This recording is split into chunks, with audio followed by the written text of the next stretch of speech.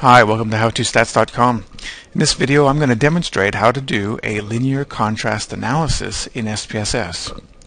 Now the linear contrast analysis is a very powerful technique that can be applied in the context that I'm going to be talking about it today in between subjects designs, where you hypothesize there to be differences between means associated with groups that follow a linear trend from higher to lower or from lower to higher. And what's important about this is that there are times where you do an analysis of variance, a conventional analysis of variance, to find some differences between means, and you will not find a statistically significant effect. But if you actually do a linear contrast analysis, then you would find a statistically significant effect. And that's the example that I'm going to be looking at today. So this is really the crux of knowing more about statistics, is that's about having options and about knowing different types of techniques to test hypotheses that are somewhat similar and can give you different results, sometimes significant and sometimes not.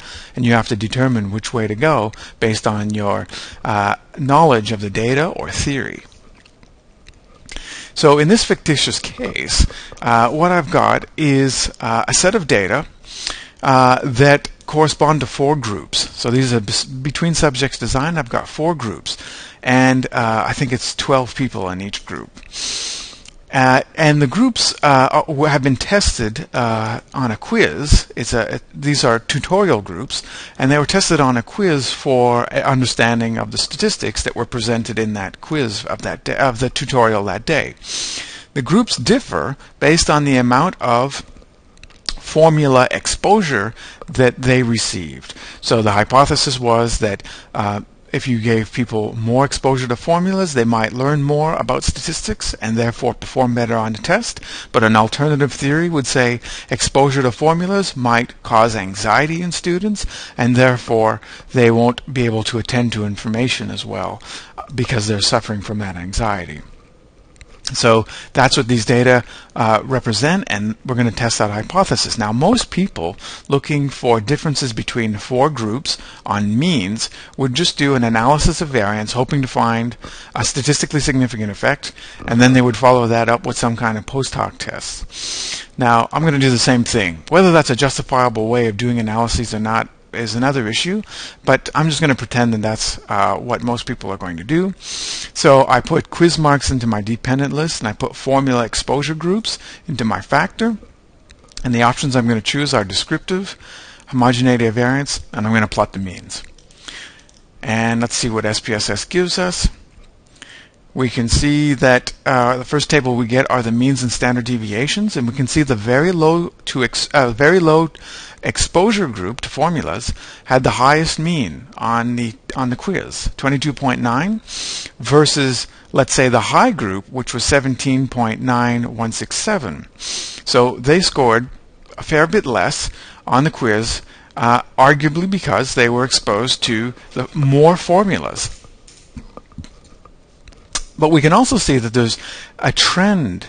As you get more and more exposure to formulas, the students performed worse and worse. It's different groups, so it's between subjects designs, but those students and those groups performed worse based on, in part, the exposure they got to formulas. The next table you get an analysis of variance, just like you would, because I checked that as an option, is actually statistically significant. So I've rejected my null hypothesis that the variances or the standard deviations would be the same.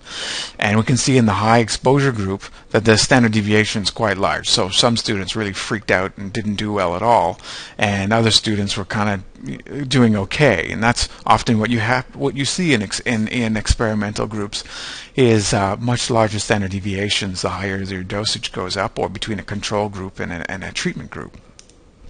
Treatment group usually has the biggest standard deviations. And so I rejected the null hypothesis. But I did not reject the null hypothesis of differences between any of the paired combinations of means. So none of these combinations of means, despite the fact that it really looks like there are differences, it was not found to be statistically significant with an F of 2.5 and degrees of freedom of 3 and 44. Its P equal 0.071. So it's not statistically significant. But when we look at the means in terms of the trend looks linear. It looks like there's a quite strong linear effect here.